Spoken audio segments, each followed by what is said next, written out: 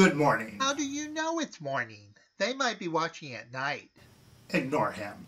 Welcome to our new show, The Wacky World of Music. Ignore that too. I'll be your host as we explore the wacky world of music. I really wish it wouldn't do that.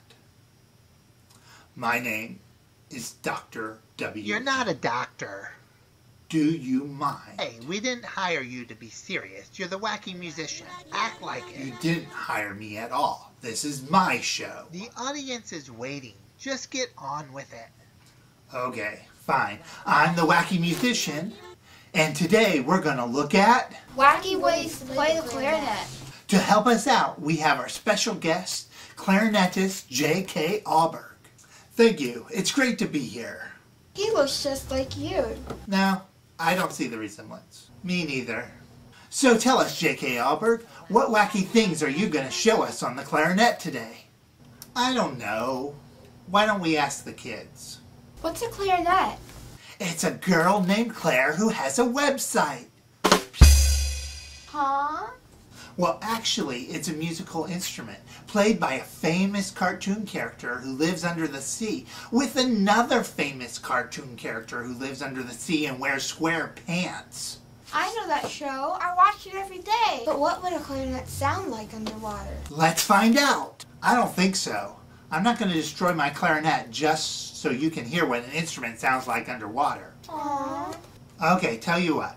I'm not going to destroy this instrument. But this bamboo flute is really cheap, doesn't cost much at all. So we can destroy this one. Yay!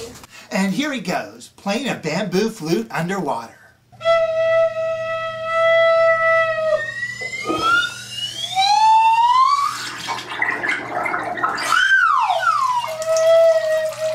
That's the bamboo flute underwater. What else can you do with a clarinet? Butterfly. Okay, how about we do some pitch bending? Huh? In order to drop a pitch, a clarinet player needs to loosen his lips and drop his jaw down in order to make some fun sounds. Add reverb to make it even better. What's reverb?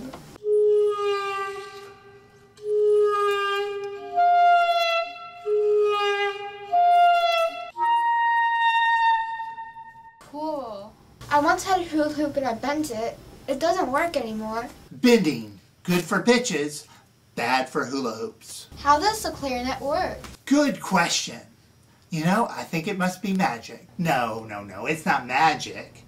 You just take this little magical stick of wood here, called a reed. It's made out of bamboo. Koalas eat bamboo. And then I put it in my mouth. Ew, yuck. You eat bamboo? Are you a koala? And then we put it on the mouthpiece. This is the mouthpiece here. And we make noise. That's loud. The reed here, the wood stick, vibrates back and forth really fast when I blow across it, and that's what makes the sound happen. So it is magic. No. But it is fun.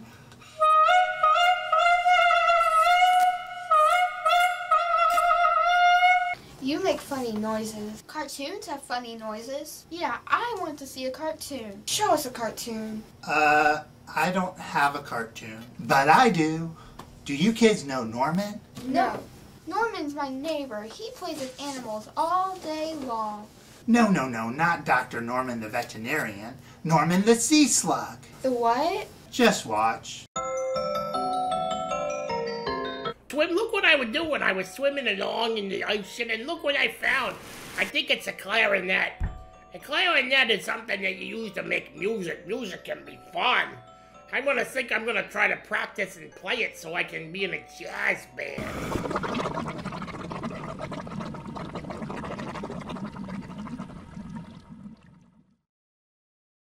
Oh wait, I can't do that because I'm a sea slug and I live underwater. What was that? Anyways, what else can we do with a clarinet? Play it like a trumpet. What? No. Actually, yes I can.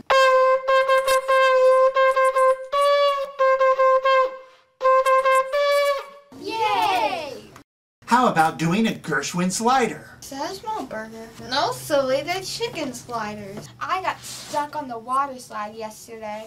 The Gershwin Slide, not really slider, Gershwin Slide, is a fun thing we can do on the clarinet. It comes from a piece by Gershwin, who was a person, who was a composer. And a composer is a person who writes music. And in his infamous Rhapsody in Blue, Gershwin wrote a cool effect for clarinet. You talk a lot. Yeah, well, maybe I should just show you.